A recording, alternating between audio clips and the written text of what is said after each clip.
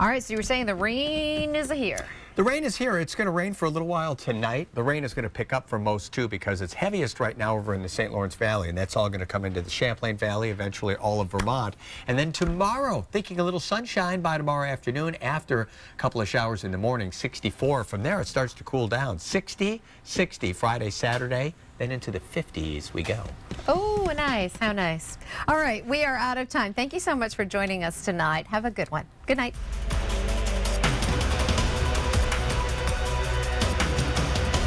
Your best choice.